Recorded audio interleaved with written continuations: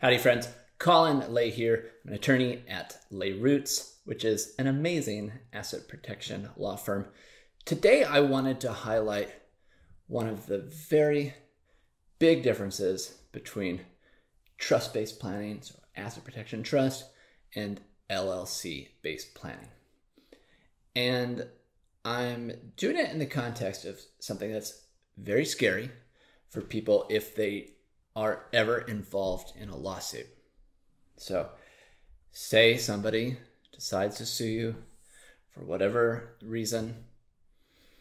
There's a part of the lawsuit when the creditor gets to find out all of the assets you own.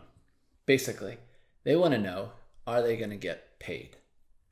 Is there a way for them to collect if they go through all of this trouble? Because right, the way our legal system works is attorneys take these contingency fee cases. They only get paid if they win. So obviously, to take the case, they want to make sure they can get paid.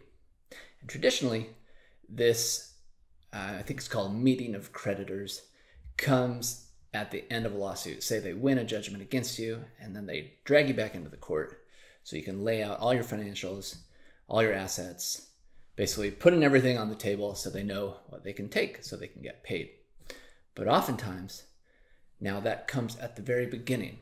So say you get the threatening letter, the initial claim against you, some old granny shows up on your porch late at night, asks if you're so-and-so, and when you say yes, she shoves a stack of papers in your hands and you're being sued. And these attorneys don't want to wait to the end to know whether they will get paid or not. So what they do is they try to have that meeting of creditors, basically the analysis of what assets you have at the very beginning before they get started, right? So they don't waste their time. So here's the table here. Here's the table that you're going to show up to and put all of your assets out there so they know what they could take. All right, so I've got some props here. You got your home. Say you got your rental property and your cash money, right? Your brokerage account. So we're simplifying things here. There's a lot of exempt assets, maybe your retirement accounts, your IRAs, that sort of thing. Those aren't going to be something, those might not be, depending where you live, something a creditor could take. But these are some common assets that we see that people have that they really don't want to lose, right? So you got your home here, you got your money, you got your rental property. So own all of these things in your name, and these can all be taken away, right? Your home could be sold at auction, your account could be seized, same with your rental property. Now, start doing these first steps of planning. Maybe somebody's looking at LLC. Maybe they're debating LLC-based plan, trust-based plan. Let's highlight some of the differences. So we got our entities here. We got our asset management LLC, we'll call it. Maybe a holding company type thing, umbrella LLC. Many different names. And we got a little sub LLC, right? So what happens? People shove this rental property into their sub LLC, and then they take that and they put it in their asset management LLC. Take your brokerage account, put that in there as well.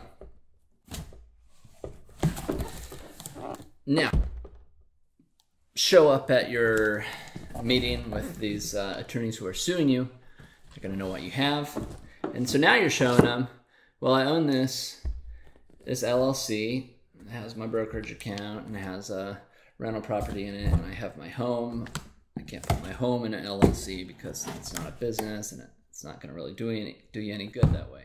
You still got these things to lose. You could lose this. Maybe you argue for a charging order protection, and you're hoping that you can wait them out and they won't, you won't need the assets inside of here, something like that. Or maybe they talk to a judge about a turnover order, right? Because this is still an item of personal property. A judge could order you to turn it over. if that's the result that they wanted. So this provides some protection, but you still can be vulnerable. You still can lose these assets. So this is the big step up from LLC based planning to trust planning. So let's pull out our trust here. Boom. All right.